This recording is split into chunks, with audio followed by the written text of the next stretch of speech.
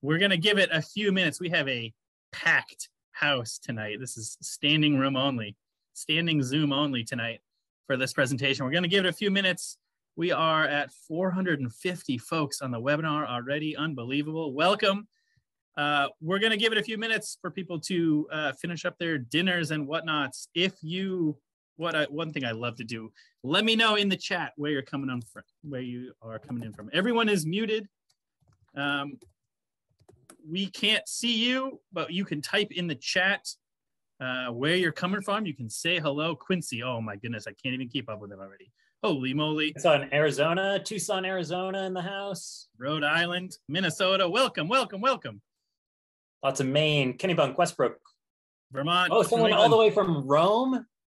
Rome, Italy or Rome, Maine? You busted me on it. Welcome everyone, up over 500 already for this webinar about the most famous bird that's ever been in Maine, perhaps. Bogota, Colombia. I'll say it now while we're waiting. I'll say it again once we get started, but chats in the chat and then questions. We're going to have a question and answer portion at the end of this. Put those down in the Q&A box down below. That's where those will go. We're going to save them for the end, but chat it up now. Falmouth, Maine, Virginia, welcome. So we'll give it, it's 6:32.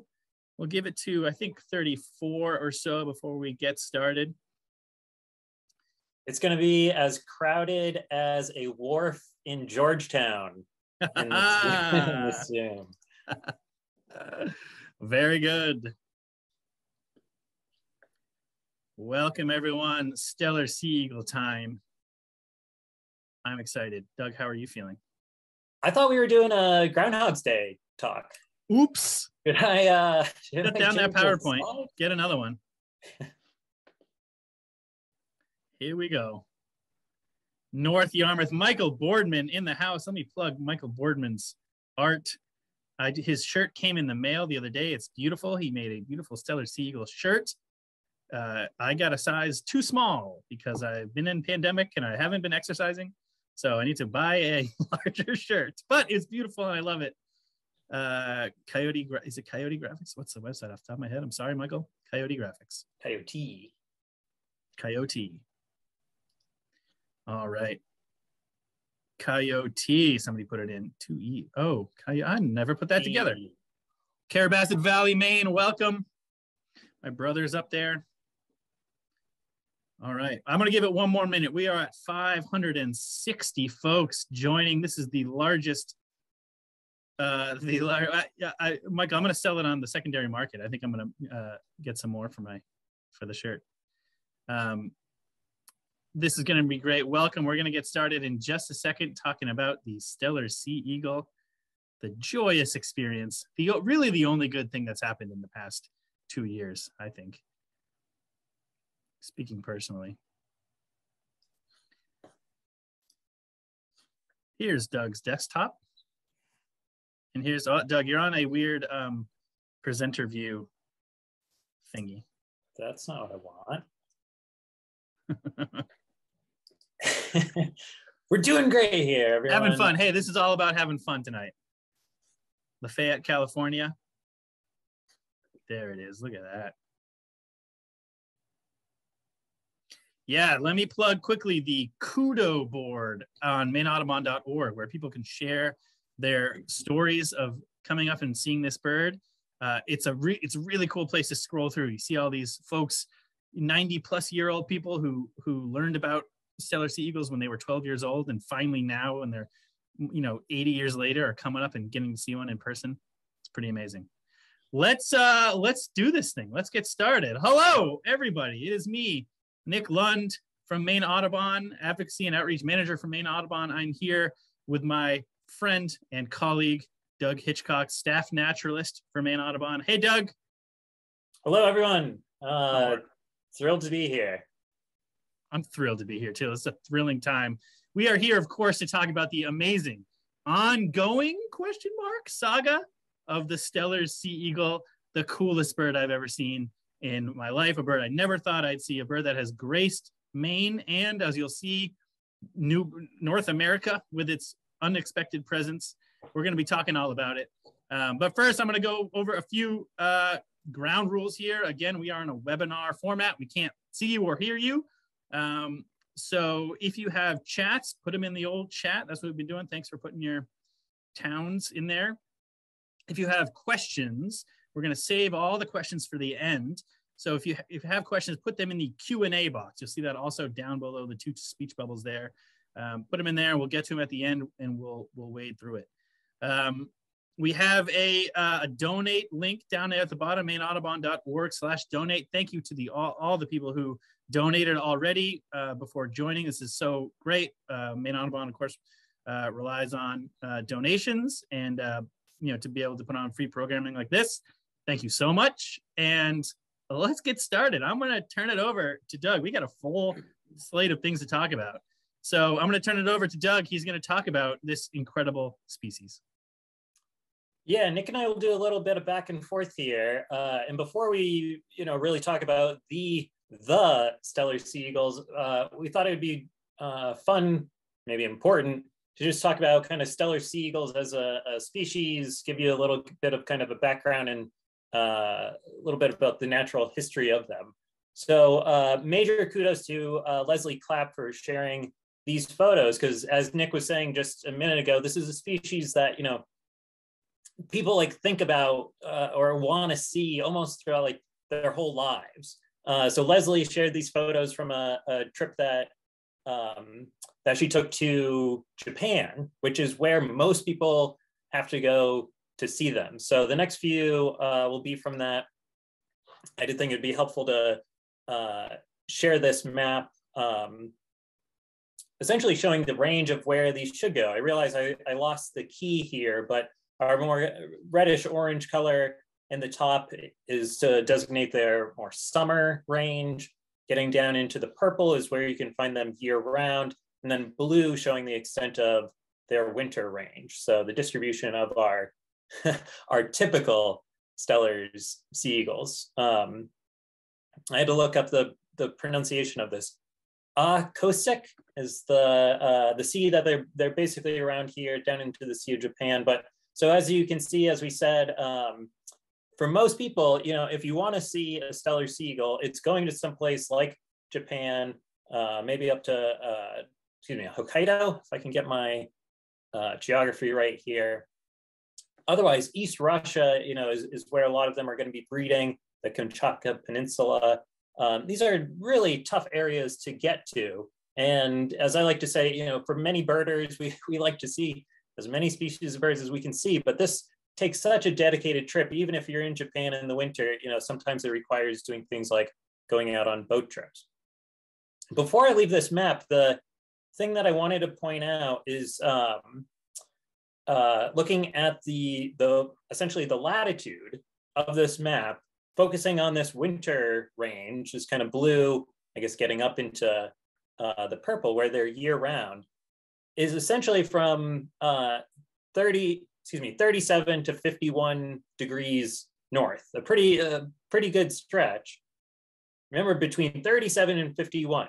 If we were to, and we'll do this in a minute, look at a map of Maine, and we'll pick Booth Bay, where the bird's been seen, that's right at 43 degrees north, pretty much right in the middle of this range. So we'll talk about this a little bit throughout the night, that the bird is essentially at home here. It's, not that it's all just about how far north it is, but you can see that we're in a pretty similar area.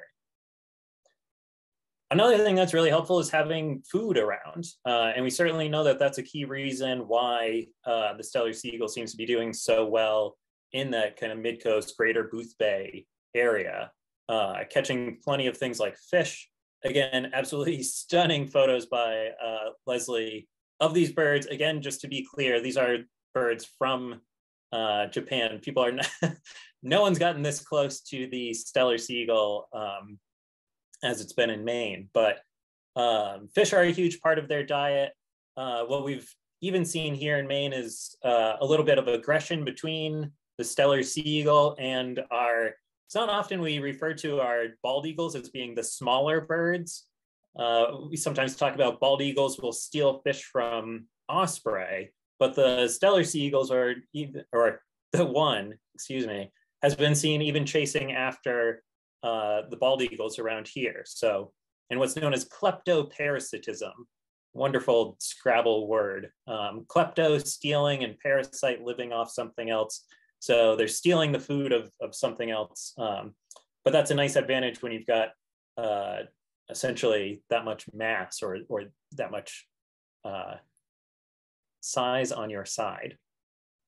Also fun to see in this photo is a younger bird here on the left. And good to note that you can, just like our bald eagles that take about 5 years to get their white head, otherwise they essentially start mostly dark. And as they age, they get the white head and white tail. Steller sea eagles take, it's less time, but it's still like 3 or 4 years to get that adult plumage, which is a fun fact about the bird here in Maine is a stunning adult. Another beautiful photo by Leslie, and what I really liked about this is you can see this remarkable shape to the tail. Most of our raptors we think of as having a very, kind of evenly lengthed tail feathers, but the Steller sea eagle has this really wedge-shaped tail, which is quite remarkable. It's we don't see that on really any raptors. Of course, those big white shoulders and that honkin' orange yellow bill. And then just remarkable, again, a sight you're not going to see in Maine, but to see a collection of these birds. And this is especially remarkable just given that they are considered a vulnerable species. This is from BirdLife International. Their red list designation is vulnerable. So within that kind of globally threatened group, I did think, we're focusing on just this one individual here in Maine, but important to kind of think about them. It's rare here, but it is also kind of globally rare too. Some estimates, the upper range of estimates say that there's only about 5,000 individuals out there in the wild. Apparently some of the biggest problems for them are essentially habitat conversion on their breeding grounds, where they're losing a lot of development, a lot of their grounds to development, things like hydroelectric power plants. And then there's large scale coastal and offshore development of petrochemicals of that industry. So some of the areas that they're going to be going to are essentially just starting to be lost. Interestingly, to compare these Steller sea eagles to the bald eagles that we have here, another big cause of mortality for them is from lead poisoning. So the use of lead shot, which is typically, I'll encourage folks to follow Avian Haven, one of the great rehabbers in the state of Maine. And they often, very unfortunately, share the story of how so many of our bald eagles in Maine end up with lead poisoning, presumably all from shot. They're definitely at risk from climate change, especially if you just think about the region and the area that they're in. And a fascinating thing I read earlier today was that in a specific area, I believe it's pronounced Sakhalin Island, the biggest problem for them is predation from brown bears. Their nestlings are just, I guess, taken down by brown bears, which not a predator you often think about. But with that, I'll stop sharing my screen for a second and let Nick kind of give us the story of this one very special Steller sea eagle.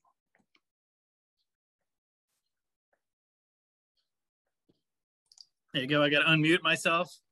I will tell you that story, and what a story it is. This eagle, every time I think about this or talk about this, I just get a big smile on my face because this is a cool story. I want to thank Leslie Clapp again for those early photos. I want to point out that this photo is from Zach Holderby, another member of Down East Audubon. Thank you to Zach for his amazing photos. And let's get into it. So, as a birder, I learned about Steller sea eagles, I think from David Attenborough in Life of Birds, a BBC series. The Steller sea eagle is this incredible bird. I never thought I would see it, right?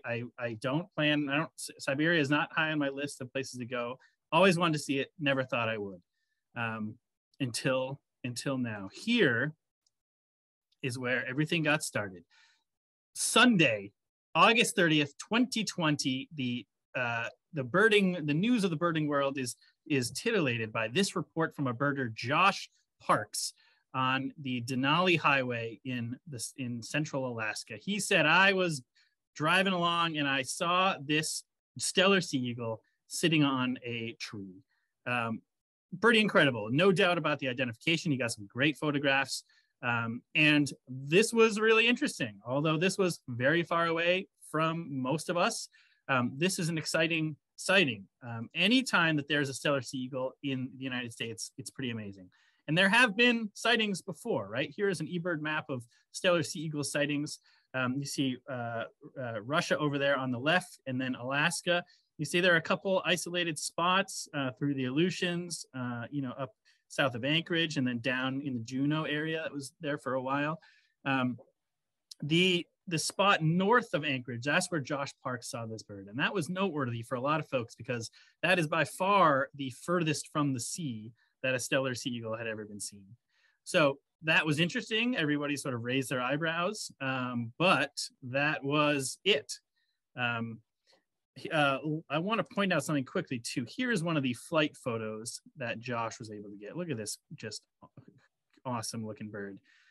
Big bird, and one thing to keep in mind as we go forward is the white patch on the coverts there. As it transitions into the dark flight feathers, you'll see that each individual sea eagle has a slightly different pattern and slightly sort of unique pattern and feathering as it goes in. If you look here, just keep an eye on a few things here. We see the white up front. We see this sort of isolated white patch down here.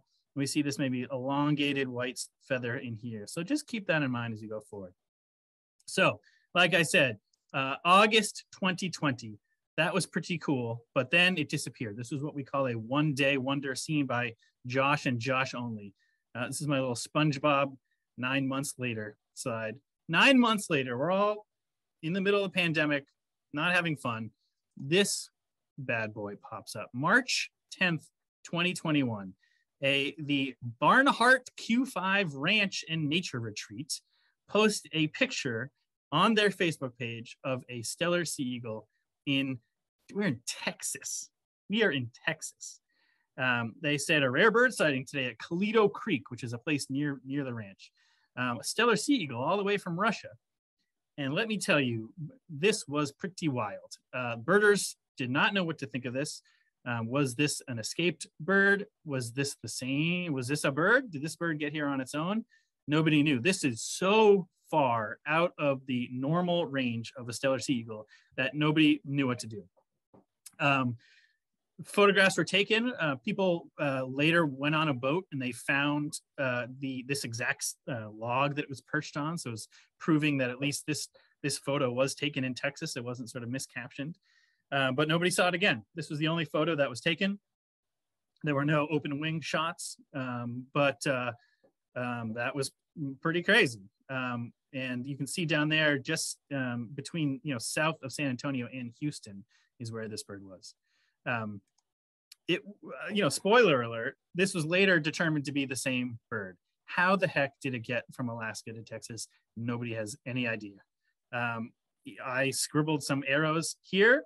Did it go all the way across Canada and come down over the Midwest? Did it fly over the Rocky Mountains? Did it skirt the California highways down along the water? Nobody knows. Nobody saw it in between then. This gigantic eagle, the largest eagle in the world, flew from central Alaska all the way down to southern Texas without being seen by anybody. Nobody knows where it was for that 9 months. Nobody knows what it was doing. I love that. I love thinking about that. I love some guy in Wyoming sleeping and a sea eagle is like perched over his house at night. He never even knew about it. It's pretty crazy. No one has any idea where it went. We never will know how it got to Texas. What happened next? Well, it showed up somewhere else. It showed up in New Brunswick and Quebec, the Restigouche River down here. So you look at this map too, June 28th of 2021, 3 months later after the Texas bird. This bird was spotted again down here, and we're looking at the lower of these 3 dots here on the Gaspé Peninsula. It was spotted. There it was. And folks, not many people were able to see this bird. It was around and it moved around a lot. Actually, between late June and early August, it was spotted sort of between the rightmost to the easternmost of these dots on this map. It was spotted there back and forth, so it would fly fairly frequently between those 2 dots. It's like hundreds of miles. It was, the last sighting was on the dot up there on the St. Lawrence River in early August. It was seen there. So it was flying all over Gaspé this summer. And guess what? So folks did get shots of this, and they were able to determine very clearly and very easily that this was the same individual bird. And so we see here some photos. The photo on the left is a photo of the bird on the Restigouche River on the border of New Brunswick and Quebec. And then the photo in the middle is the photo from Josh Parks from Alaska that we showed earlier. And you can see the little white spot down below. You can see the intruding white feather up on the top wing there. So it was very clear and obvious it's the same bird. I put the rightmost picture in to show you that not all birds have the same pattern, right? You can see that bird doesn't have those sort of sharp intrusions. That's a completely different bird. This photo I took from somewhere. And so you can see that it's sort of a fingerprint that we were able to determine. So it was on. So people are now piecing it together with, definitely that this, more than a year later, this bird is still traveling around North America, which meant a lot of things. It's meant it's feeding, it's doing fine. The bird looked healthy and is flying around. This bird is living. It's fending for itself, and it's making a way. Again, how did it get from Texas to Quebec? Nobody knows. There are a lot of birders between Texas and Quebec. There are a lot of people, and not one of us, I include us, because it could have flown right over us in Maine. Not one of us saw it. Nobody knows where it went. Did it go up through Minnesota? Did it go just straight shot over Cleveland? Did it go down through Florida? Nobody knows. We'll never know. I think it's very cool to figure that out. What happened then? So that was early August, 2 months later, right? August, September, 3 months later in November, showed up in Nova Scotia, Falmouth, Nova Scotia. My buddy Jake Walker was among the folks who saw it there in Nova Scotia. This again was a one-day wonder. And let me tell you, as a birder, during the pandemic, when the border between Canada and the US was closed, this was a tough time, because in any other circumstances, Doug probably would have texted first, and we all would have got in the car and just driven through the night up to Gaspé or to Falmouth, Nova Scotia, or to anywhere this bird was. This is a rarity of all rarities, but we were all just sitting on our hands looking at the eBird reports because we couldn't do anything about getting to the Steller sea eagle. So again, to recap, this is where this bird has flown. It flew, we know for a fact that it went to Texas, it went all the way up to Quebec, it went down to Nova Scotia. This bird is cranking around. So this is where sort of I get into the story. I have had sort of a weird role. Look, I'm not tooting my own horn, but I'm going to just toot it a little bit.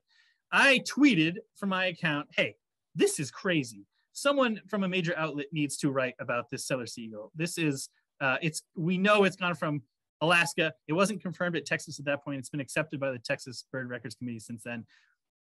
Somebody needs to talk about this. We're sick of NFTs. Somebody write about it. A little paper called the New York Times emailed me after that. We set up a story. They wrote about the story. So the first sort of national press about the Steller sea eagle was in the New York Times, and sort of that's when a lot of people sort of first may have heard of it. But then again, disappeared, right? So that was November 3rd, 2021, and it was gone until a faithful couple days for Doug and I, at least. December 12th, this message came across the Massachusetts bird listserv. He said, there is the record of a Steller sea eagle along the Taunton River in Massachusetts, southern Massachusetts. This was, it was first seen on the 12th. but word did not get out. You can see the date up here. This message was sent on the 19th. So a week it was on the Taunton River that the public did not know about it. I'm not exactly sure how word ended up getting out, but get out it did. And so we all on the 19th went to sleep going, holy moly, I hope this bird is still on the river. The December 20th, Doug and I were doing a Christmas bird count in York County. Shout out to York County, Bill Graben, I know you're on there somewhere. We were doing a Christmas bird count when we got confirmation that the Steller seagull was still there. It was down the Somerset boat ramp, reported there. Doug and I and Finn and Ed Jenkins, who's not in the picture, we said, sorry, York County, we'll count your birds later, but we are out of here. We said, I would have ditched my wedding had I been in the wedding. I said, we gotta go. We jumped in the car, we drove 2.5 hours, and we saw a bird I never thought I would see in my entire life, the largest eagle in the world, the coolest looking bird, maybe on earth, a Steller seagull. This is the picture I took with my phone through Doug's scope. This is the only position we saw the bird in the whole time. It was perched. Those are bald eagles behind it. The photo is a little misleading. Those eagles are, they're a little bit behind it, so they look maybe smaller, but you can see how much bigger this bird is than bald eagles. Bald eagles are the biggest birds that we have. You see bald eagle, you're impressed. This bird was honking, huge. So we had a great time, high-fived, took a few shots of Russian vodka when we got home in celebration, and we're generally very excited. Word got out that this bird flew away about an hour after we left and was not seen again in Massachusetts. And so that was that on December 20th. Then what happened? It was the end of the year, and I was trying to get some more birds for my year list. My lovely wife gave me some time off, and I was birding, and I was not having good. I struck out on everything. And I was sitting in the back of an auto parking lot in Portland, a grimy place, looking for a bird, and it wasn't there, and I was feeling pretty depressed. I looked down at my phone, and on my dumb old blog, a woman named Linda Tharp had left a comment that says, I had written a blog post about the Steller seagull in Massachusetts, and she said, it's in 5 islands today. And I said, interesting. I wasn't doing anything, I was sitting in my car, so I just Googled, I looked for Linda Tharp, I found her Instagram, and I sent her a message, and she responded right away. And I said, do you have any photos? And she said, yes. And she sent me this. And I said, and I said, that's, this isn't the cover of National Geographic, but there aren't any birds that look like that. That's a big old bird. That's not a juvenile bald eagle with a pattern like that. I did what we do, which is I texted my friends. We're on a friend's chat. I said, I didn't want to spoil anything. I said, what is it? And I said, what does this look like to you? And when Doug texted that emoji back, it's on. I knew it was on. So I immediately, we drove up. It was dusk. It was about 3, I can't remember. It was getting close to dusk. By the time we got up to 5 islands, a couple of us went there. We didn't see anything. But we knew that this bird had come to Maine. So I'm going to now turn it over to Doug to talk about the last leg of the saga.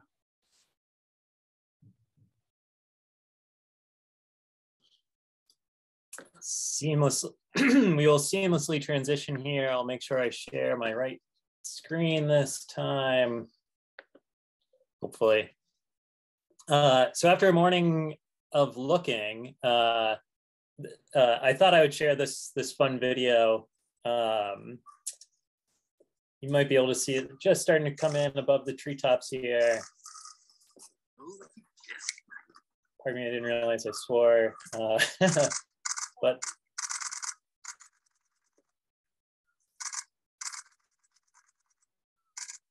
what an absolute treat, and absolute chaos this New Year's Day as it was.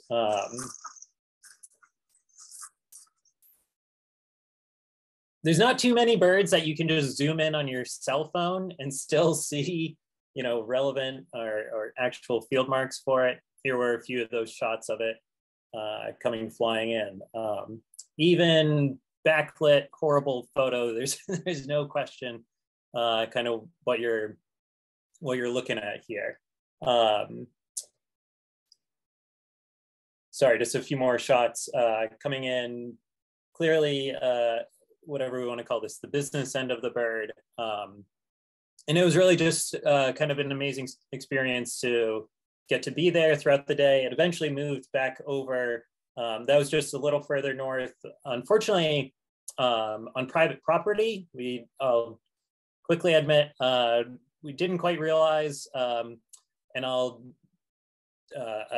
do all I can right now to say, you know, between Booth Bay, going over to Five Islands, Georgetown area, you know, regions that I'm sure throughout August are used to being inundated with huge numbers of people. We even heard a lobsterman on that New Year's Eve morning make some comment of, you know, that he basically thought it seemed like an August morning with everyone there. But anyways, I want to say thank you to all the locals who kind of allowed, again, hundreds of people to essentially swarm to the area over this last month. Really hundreds, truly thousands of people that have been there. Here's just a few fun shots throughout the day on New Year's Eve. Lots of scopes, lots of cameras. At this point, it was way up on the islands here. This is looking north towards McMahon. Later in the day, out on the dock. It's always fun to turn around and look backwards at away from the bird and look at the birders every now and then, and to see who's aware. Lance and I give a shout out to Camden there for noticing I was doing a panorama. I also want to give a shout out to Deirdre Fleming, who does a fantastic job covering rare birds in Maine. And full credit, because she, after the Steller seagull was seen in Massachusetts, she emailed me that day and said, hey, if this bird shows up in Maine, let me know about it. So on the 30th, when we learned about it, we let her know. She was up there.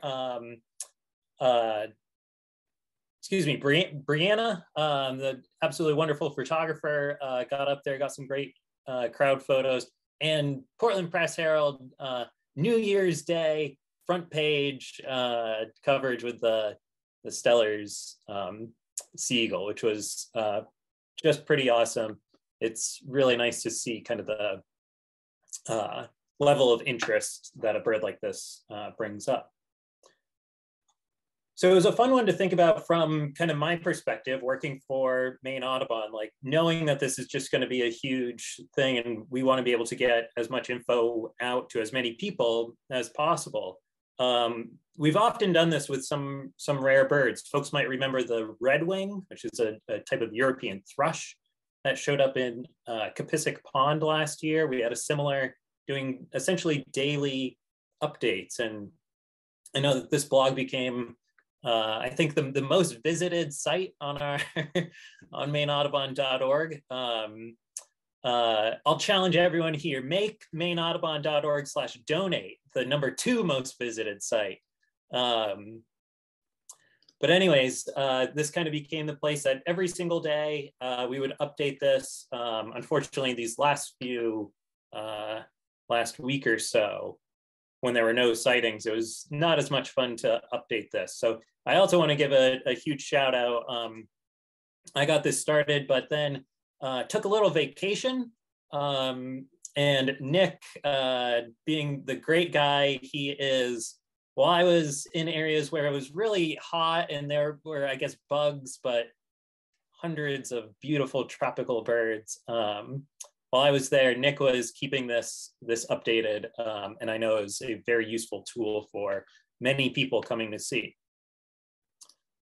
We also started GroupMe, which has been fun. It's been interesting. It was kind of the quickest way to get people communicating. Most people just saw this as an app, very pixelated image here, but I just wanted to kind of mention this because it was the first time in the state.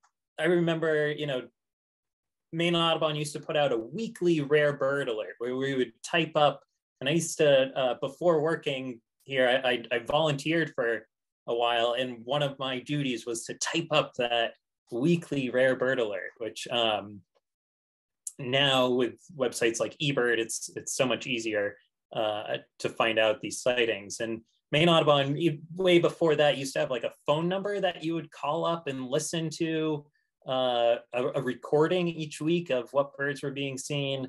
We've since added things like listservs, so you can email and find out about rare birds. But just knowing the number of people that were going to be interested in this and the efficiency with which we needed to communicate, switching to using a group messaging app seemed to be the best way to go. And we basically were looking at Massachusetts had been running one for at least a couple years. And that was one of the best ways that we got the updates, as Nick was telling that story, when we went down to look for it, rather than sending these emails that can sometimes be a little slow to send. If you're not already signed up for a listserv, it's almost, it can take days sometimes. GroupMe, you can join and be posting immediately. So we're holding around 3,000 members. Over 4,000 people have used the Maine Rare Bird Alert GroupMe, as we're calling it. And I think it's just kind of an amazing one to now look at and think about this modern day, level of communication that can go on, where you can send literally minute by minute updates of where the bird is, who's seeing it, sending pins of where it's sitting. It's pretty cool to kind of think where we are, or at least fun to watch the Maine birding community get up to. I joked, it's essentially, I think it was 2011 or 2012 that GroupMe started. So we're only a decade behind, but here we are using it. It's also been just really fun to watch reports coming in. It was almost a full month that the bird was seen throughout Maine. And these are just some shots. I looked at the ones that have the highest quality rating of Steller sea eagles in Maine. This is from ebird.org, looking at photos that have been uploaded to the Macaulay Library. And just a fun note is that if you look at all of the media of Steller seagulls in the Macaulay Library, there's been, as the numbers here say, 2,600 observations, 2,900 photos, but fun to look at it and see that just here in Maine, just in eBird, there have been 1,200 individual records of the bird. And then of this 2,900 photos in the Macaulay Library, 2,100 of them are of this one Steller's seagull. And I should specify, I did rule out there, we know they've been seen in the US before for a while. So this is just beginning in 2021. So maybe there's a few more if we count that 2020 sighting of that. But interesting that, again, I want to essentially drive home that point of like, what a, if we want to call it, once in a lifetime opportunity is to see this bird. To think that there were, less than 800 photos of this bird before, and here we've now had thousands more uploaded, which is pretty cool. What I thought would be fun to do is kind of answer essentially some of our most common questions about the bird. Hopefully to get these out of the way before we switch over to the Q&A and see what other questions people have. Quick shout out to Rob Spears. This was a photo I wish I had taken as the bird moved over to Booth Bay. It showed off in some pretty good light for some folks. I did think it'd be fun to look at this map because the common question that comes up is like, where has the bird been? Where can I go to see it?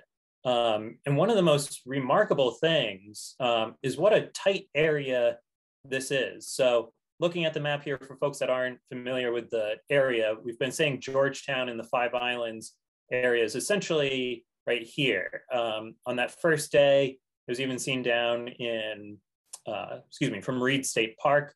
Interestingly, it made it out to these islands, which we had measured, should have looked this up. It was almost like 2 miles, if not further away, that the bird was perched out on the rocks, and we could still, through a spotting scope, still identify it just because of truly the mass, the size of it.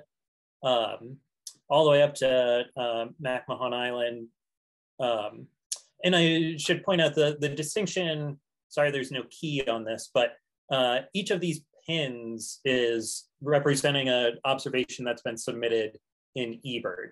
The blue pins are records that are over 30 days old, red or orangish pins being within the last 30 days. And then these, some of them are bigger because they're designated hotspot within eBird. This is not meant to be an eBird talk, so I won't go into more detail than that, but that's just what this is showing. There's no significance really to the larger or smaller pins. It's worth noting there is this one kind of outlier over here. Early on, kind of right at the beginning of January, the bird had disappeared for 3 days, and it kind of came in as a late report for us. So folks didn't know this right away, but there was a person out in Harpswell that on January 3rd photographed the Steller seagull. Absolutely no question about the identification of it there. But that's kind of the one outlier that we know of in Maine. Otherwise, this is less than 10 miles as the Steller seagull flies. Anyone who's tried to drive around this area knows what a challenge it is to navigate all of our peninsulas here. But again, to think like from essentially east to west, this is about 10 miles for a very large bird, bird of prey that will often cover a huge area. If anything, I do like to point out here that this like really does a good job illustrating, probably what a rich area this is, especially for things like food. If anyone's been here looking at eagles before, bald eagles, it's one of the best areas. Maine Audubon every single year does a Bald Eagles of Merry Meeting Bay cruise. And guess where we go out of? We depart from Booth Bay Harbor, go up the Sheepscot all the way up towards, cutting across Sasanoa up into Merry Meeting Bay up here. So, this is really one of the most eagle dense places in the state of Maine. Clearly, I would say in hindsight, no surprise that one would show up here. Just to zoom out again, Nick essentially showed some of these very similar maps, but again, just kind of an interesting one to think about. Where has it been? Where is it going? Pretty. Actually, can I chime in real quick on that map? You go back to that sort of, I don't want to spoil anything, but so this bird has not been seen since January 24th. So it is MIA since then. We don't know if it's in Maine. We don't know where it is. Speaking for myself, I'm not particularly concerned. This bird has shown the ability to take care of itself. It flies long distances. Some people have been asking, it does appear healthy. It's been feeding. It's lasted several years now outside of Russia or, that part of the world, and it still looks great. It may be fluffed up in some pictures because it's cold, as birds do, but it looks healthy. And so part of the question is, where is it? Where is it? And Doug, maybe if you go back again, well, all of that, look at all that Maine coast. It could be anywhere in that. All of that is great habitat. All of that is craggly and easy to hide in. All of it has, things that an eagle would like. One thing we have noticed is that it does like to be along rivers near the mouth, where they empty into the sea. That was the case on Gaspé. on the Gaspé River and Restigouche. That was the same with Falmouth, Nova Scotia, which is there's a sort of an inlet there. And so not to jump ahead too much, but if folks, as they are looking, we should continue looking in the places it's been seen, certainly, but also in similar places, which there are a lot of in Maine. But I would not spend a lot of time inland. I would not spend a lot of time on islands out to sea necessarily, but Maine's craggly coast. So sorry, when I saw that map, I had to jump in. No, thank you. I'll just show, especially because there's some amazing footage of this bird. While I answer, there's kind of maybe I'll call them three of the most common questions that come up. Many thanks to Louis Bevier for sharing this really awesome footage. It'll be preening. I'll let this run for a second. Kind of as Nick was saying, sorry, the three questions I wanted to get to, as Nick was saying, one very common one is people ask, will it survive? As Nick said, like, it's in a good area.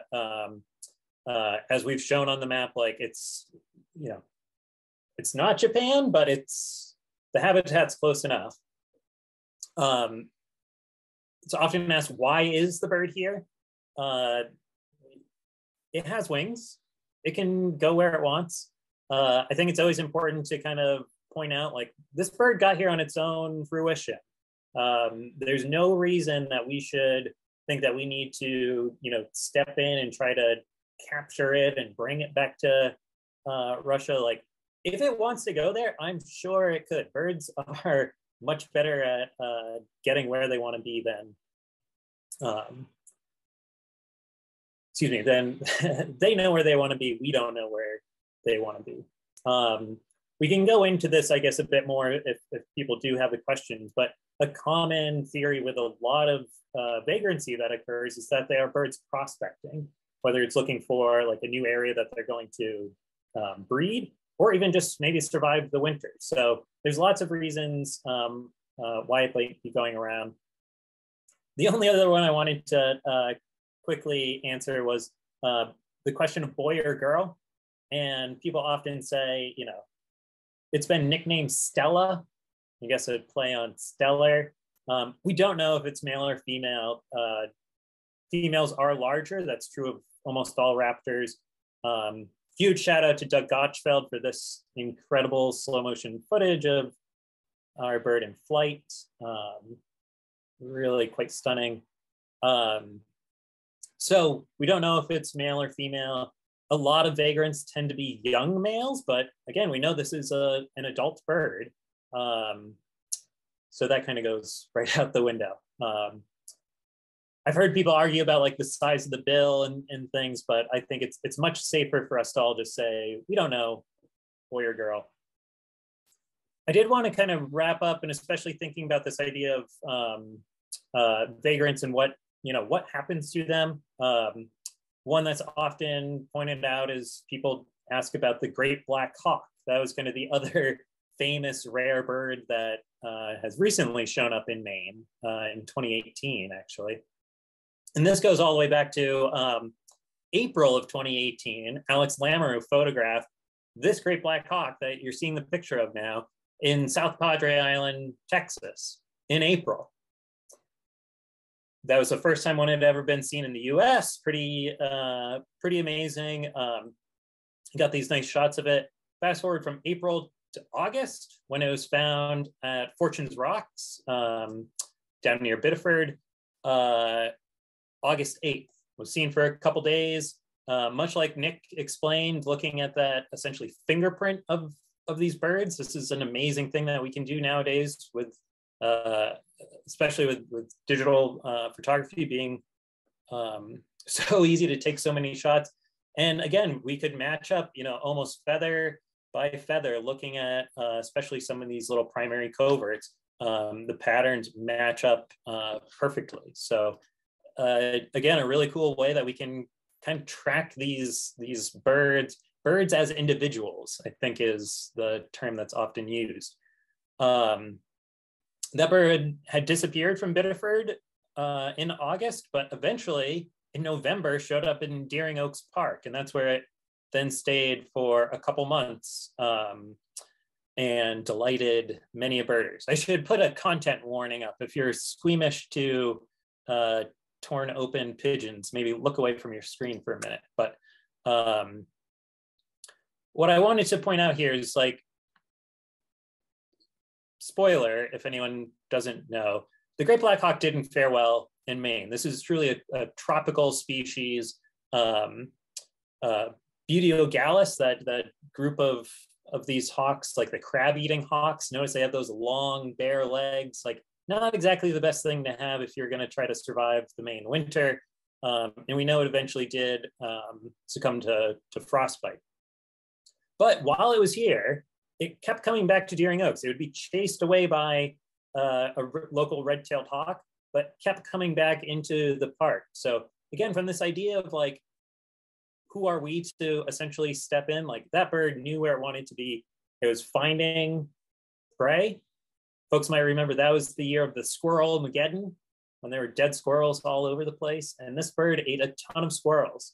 It stole pigeons from the local Cooper's hawks that would catch them. Anyways, kind of amazing to see, like, this history, this pattern. Sorry, twice is not a pattern. Twice is a coincidence, but there is a pattern of raptors as vagrants, and we're very lucky to have them here in Maine. The last point I'll quickly make is that we have birds that survive a very long time as vagrants. So while that great black hawk ultimately didn't have a very nice ending to it, a lot of folks know there's a red-billed tropic bird, which, as the name implies, it should be down in the tropics, not here in Maine. But last year was the 17th consecutive year that this red-billed tropic bird has returned to islands off of kind of the mid-coast area. So Seal Island is where it's most famously been coming for the last number of years. As a fun fact, the oldest known, by banding and keeping track of it, the oldest known red-billed tropic bird was, I think, 17 years and 7 months old. So this bird coming back to Maine for 17 years, if it comes back next year, it will be the oldest known tropic bird, at least known to us, which that tells you something about vagrancy. Like, it's not a death sentence for all these birds. It tells you something about not having to raise kids either, not having to worry about a mate. You're just living your life. And Doug, we got to get to questions. Sounds great. All right. We got to get to questions. Thanks, everybody. Put your questions in the Q&A. Doug, I'm going to give you the one that we've had several times. Valentine's Day is coming up. What are the chances that this Steller sea eagle will find a bald eagle mate and produce and do something? Yeah, it's almost like I was going to be prepared to. Oh, look at this guy. So worth noting, I'll give the very quick answer is I don't think it's going to find a bald eagle and mate with it. There's no truly documented breeding records of bald eagles and Steller sea eagles, but it's worth noting that there is this one from Birding Magazine, the ABA's American Birding Association's publication in 2008, has this interesting article that basically was trying to decipher this bird. This is from some screen grabs. We're looking at a bald eagle kind of in the foreground here, and it's this younger bird that's kind of in question. And I'll let people go read the article if you want to. It's an interesting one where they basically look at the field marks of this bird. It's clearly huge, has a large yellow bill. It's got field marks of a Steller sea eagle, and it has field marks of a bald eagle. It has field marks that don't match pure individuals of each. So I would say, it would probably be a little tedious, but if they were me, in parentheses with every single one of these, I would have said, presumed hybrid. There was a bald eagle that was paired up paired that was seen associating kind of with a bald eagle with a Steller seagull that I think was going on 10 years that they were essentially together in Alaska. No known offspring that came from that. So yeah, if you're Steller seagull in Maine in the summertime, maybe you could share a nest, but I would say that that's such a rare thing. It would only be presumed at this time that it's, I think, ever happened. So maybe. I'm a bit more of a romantic, and I think it is going to. And actually, this gets to a really interesting question that it's sort of a parallel line of thinking that has followed this eagle is how do we think about this bird, this individual? Do we think of it as a lost bird who's missing his home and desperately sad to return, or maybe doomed to live a life of solitude? Or do we think about this bird as an explorer, as a bird out on its own, charting a new path for its species or living its best life somewhere in a new continent? There is no right or wrong answer, but the right answer is the happy one. We've got enough bad stuff going on, and it's been a tough enough 2 years. We don't need to be sad by this. We should be happy by this. This bird got here on its own. It's thriving, as they say. I don't know whether it's happy or not. I don't know if it experiences happiness, but it's eating, it's flying around. And so, the experience that so many people have put on our kudos board, or I've heard from people who've seen the eagle, is joy, right? Nobody thought they would see this bird, and to see it is just, it's a miracle almost. And so whether or not it mates, whether or not it gets back to Russia, which is very unlikely, it's fine. It's here and it's living its life, and it will associate with bald eagles. It'll make its way in the world. I'm pretty confident it's got this far. So let's get to a few more questions. Wes, a 7-year-old, said, how much bigger than a bald eagle is it? We didn't cover this. So Steller seagulls are related to bald eagles. They are Haliaeetus eagles, along with white-tailed eagles and some others. They're about a foot longer each way and up to about 5 pounds heavier. That may not sound like much, but when you see this and you see bald eagles near it, you're like, that is bigger, and that's a bigger bird. So the Steller seagull, there are often bald eagles harassing it or around, and they look like little gnats compared to the Steller eagle. So thanks, Wes. I think it's twice the mass. The size is always tough to judge, but when you see like not that we're out there weighing birds, but it's significant. Yeah. Hannah asks, is it strictly a fish eater? It is not. It'll eat fish. It's been seen eating ducks. Have you ever figured out what kind of duck that was, Doug? Black duck, probably. Yeah, I don't remember. I feel like someone at one point was saying that you could see. Goose, Canada goose. Yeah, I thought it was right. It eats meat. My friend Jake Walker in Nova Scotia, he went down to the area where the bird is hanging out after it had left, and there was a deer carcass there that appeared to have been fed on. The Steller seagull did not take down a deer, but it may have fed on that as well. But it could have. It could have. So no, it is not strictly a fish eater. Let's see. What impact has it had on local bald eagles? Doug? Yeah, I would say all the hard ones to Doug. Not much. As I said earlier, we've seen a bit of that kleptoparasitism. It's been seen chasing after and attempting to steal prey from a few bald eagles, but it really it's not having any impact on them. Like, it's not predating them. So quick answer, little to no impact. Obviously, inserting a new predator into an area is going to have some impact, but again, that's such a dense area of eagles already, that I don't think having one more slightly larger would be that big of a problem. Someone asked, who's Steller?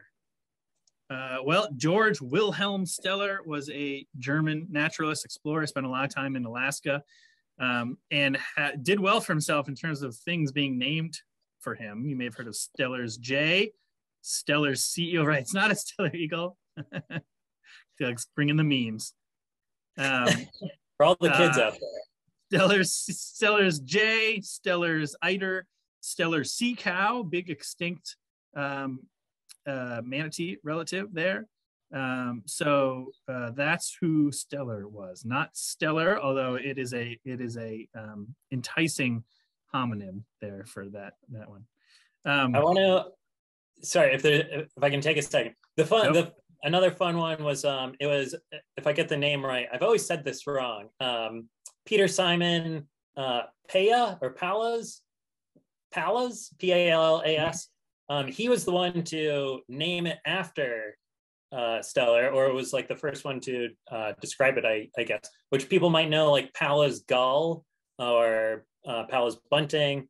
And there's a wonderful quote, Michael Tucker sent this to me, but it's from, if people go on All About Birds, Cornell's website, they do some great posts. The people behind the people behind the birds named for people is the series. And there's a wonderful quote in it. It says, 4 years and just one major expedition later, Steller died of a fever in 1746. In his 37 years, he was the first European to communicate with Alaskan natives, and certainly the first to offer them brandy. He never returned to Germany or saw his wife again, having, quote, quite forgotten her and fallen in love with nature. It's just like his eagle. And I do recognize that it's 7:30. That is our hour. I'm good to keep going for a little bit. Doug, I don't know about you. If folks have places they need to be, I get it. If not, hang out. Matthew Dallett asks, does it vocalize?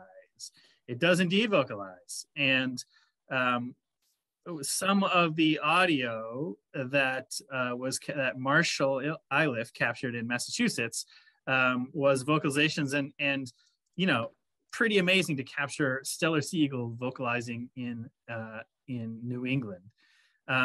It doesn't sound like much. Doug, are you pulling up an audio file? Is that what you're? Yeah. Cool. See if we, yeah. Sorry, I'll stall for time. You know, bald eagles are not known for their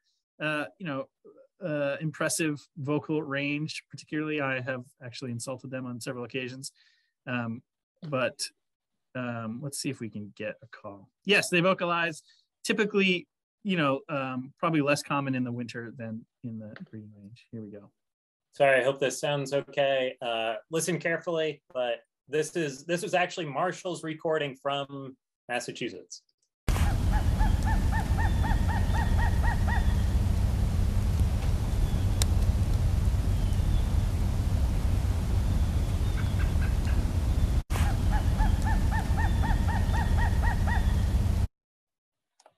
Sorry if that sounded a little harsh coming through the computer, but almost like a little like kind of continuous barking. It almost has like a woodpecker quality to it, if you ask me. Certainly not like not like a bald eagle, which kind of sound like giggling at times. Right, but. Laughing. A couple of folks in the chat asked about whether we or someone is planning on capturing it and tagging it or putting trackers on it. You know, that is not something that I advocate for, that Maine Audubon is advocating for. You know, we could learn things potentially from this. It would be hard to know exactly, you know, other than our interest in exactly where it is at all times.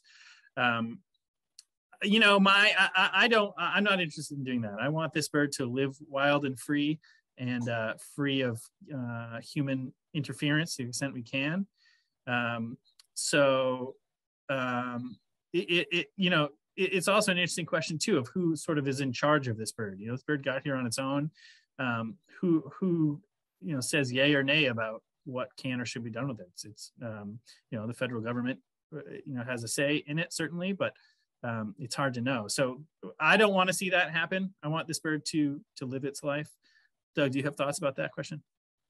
I get the only thing I'll add, because I feel like it's often just like thrown out there, and not to say I don't know the background of anyone who suggests it, but it's often a lot harder than people realize. Like, not only to capture the bird and band it, but like how do you capture a massive eagle and do it without putting the bird under a ton of stress? So I'll throw that out there just to say, like, there's a lot of reasons to not do it. There's a lot of unknowns, and that's why we would essentially take the perspective of not seeing much value. And it's also worth mentioning, like, there's some amazing tracking technology that can be used nowadays, but like for a lot of birds that are like banded, like the recapture rate is so low that when you start balancing like what you're going to learn versus like the potential harm, it often doesn't kind of balance out. Yeah. Similar question sort of about whether any genetic material has been taken from this bird. My understanding is that no, you could, if you were able to get a dropped feather or some poop, you could study that and learn some information. My understanding that is, DNA labs are sort of they're up to their arms with maybe perhaps more important work than that with crimes or something. So in theory, we could do it, and I'd be very interested in if we could, if there was something obtained safely. Doug, what do you think? I guess the question would be like, what would we learn? We know it's a Steller seagull. It's a pure looking Steller seagull. There's no reason to suspect there's any like mixed genealogy. I don't know a ton about the like stable isotope analysis that could be done, but my hunch is that like the bird's been in the US long enough, maybe molted enough feathers that like, I don't know. That can often be a thing where you can look at like, what has it been eating? Essentially to figure out like where it's been, but where it's been so long, I don't know. We're getting outside of my level of expertise. So I'll say, if anyone sees it dropping a feather, sure, let us get it. Yeah. Don't cross-contaminate it and get it to us. But don't try to get a feather. Put it that way. Please don't. Yeah, just leave him alone or her alone. I'll do two more questions. One from Christine here. Do you know if many studies have been done on this species in Russia and Japan? Yes, lots of. This is a heavily studied bird. It's being protected to the extent possible. The conservation needs to improve for the species from a number of its threats. Doug mentioned lead shot. This is a problem for Stellers, but also bald eagles. Lead gets into eagles when lead shot is used to shoot a deer, and the bullet fragments stay in the parts of the deer that are left out once it's cleaned.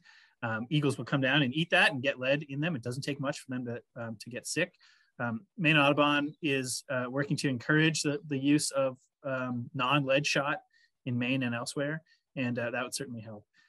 Habitat fragmentation is also, and habitat sort of loss is a threat for Steller sea eagles as well in its home range. But Summit also asked, since it's not local, is this bird protected under any American laws? And we were just talking about that earlier. It is indeed listed on the as a protected species under the Migratory Bird Treaty Act, which we were wondering about because typically that act only covers North American species.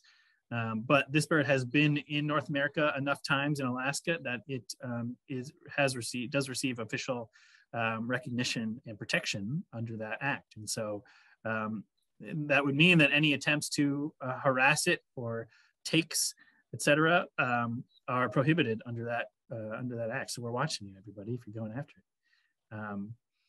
So just one final thing. This is being recorded. We will put it on YouTube for sharing later. Doug, any last words? I'll make the quick plug to say thank you again to all the locals that have been putting up with mobs of birders. And the one thing I try to keep getting across to folks is that I hope this can be a spark bird for many people. So while there's so many unknowns about, what's going to happen to it, where's it going from here? There's one thing I've been encouraging folks is, bring someone out to see it. It's been amazing to kind of see the amount of interest. Obviously, it's a large, charismatic eagle, but I think this bird has helped turn a lot of folks onto birding. I spoke with a guy he came into Maine Audubon after seeing the bird because he wanted to buy a scope. And it was just such a funny, one of the first birds he went out to see was the Steller seagull. Had such a great time. And it's been awesome to see people sharing their scopes when it's sitting far out. And he was like, this is it. This is my new hobby. And, I feel like you're kind of starting at the top there. But birding is absolutely a wonderful hobby, pastime, career. Everyone should be at least casual birders. Amen. I want to thank Melissa and Jen for manning the back end here, helping us out with this and getting everybody signed up. This was great. Everybody, keep your eyes open. If you're anywhere on the Maine coast, anywhere near a river, anywhere from Florida to Iceland, keep your eyes open for this bird. Let's find it. Let's share the love some more. Everybody have a great evening, and thanks for joining us.